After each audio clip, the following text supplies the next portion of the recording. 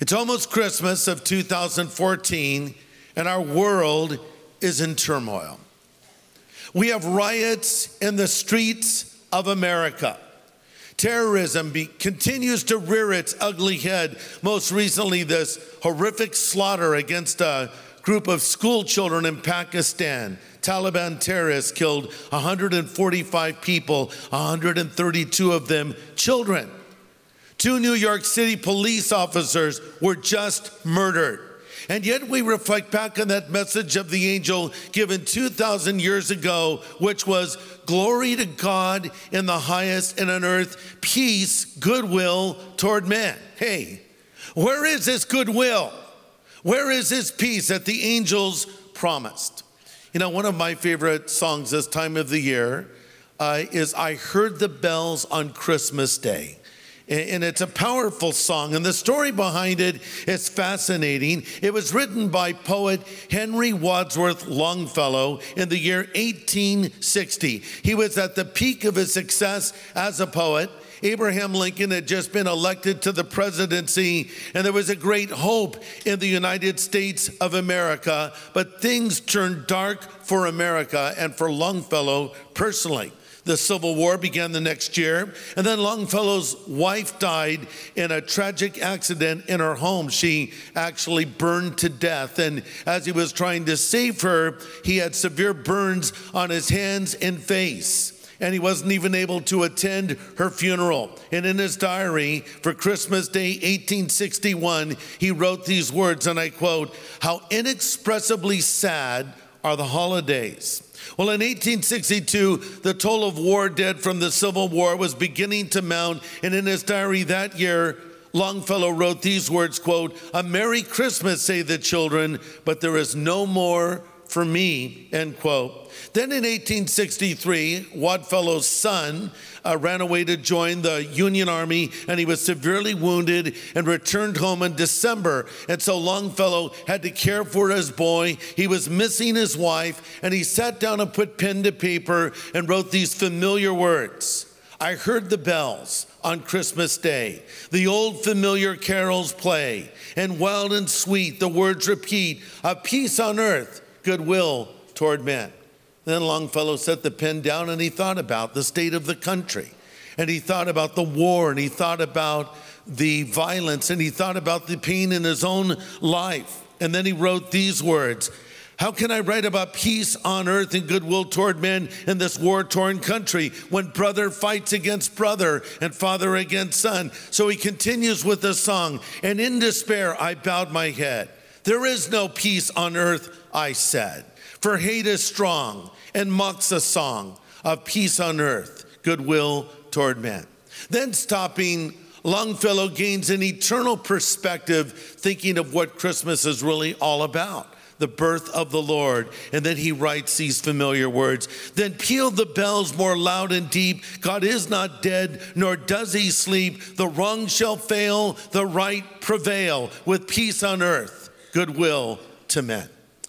Let's go back to that message of the angels to the shepherds keeping watch over their flocks by night. They said, "Glory to God in the highest, and peace on earth, goodwill to men." But maybe a different translation would help us to understand, for it would better be translated, "Glory to God in the highest, and on earth peace among men with whom God is pleased."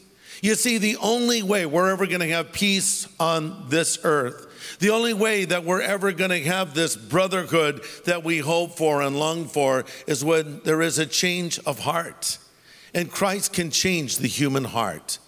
On Christmas Day, Louis Zamperini's film Unbroken is coming out. I think you've probably heard about this film. It's been in process for a long time. It's directed by Angelina Jolie. Unfortunately, the film ends with Louis coming back from World War II and does not tell what to me is the most significant part of the story, and that is his conversion. The film does tell the story of Louis, how he ran from the law as a young boy and was in the Olympics and shot down over the Pacific in 47 days in a life raft and suffered horrible treatment in the Japanese prisoner of war camp, but then it has him coming home and the story ends. Well, that's not where Louis' story ends, because when he came back from that war, he had severe PTSD, and he was also a raging alcoholic. In fact, on one night, I remember he told me he almost murdered his wife because he was having a dream where he was choking the man who had treated him so horribly, the commandant of the camp where he was held, the man that they called the Bird. And so Louis had actually been trying to raise money to go back to Japan to murder this man that had treated him so badly. He was consumed with hatred.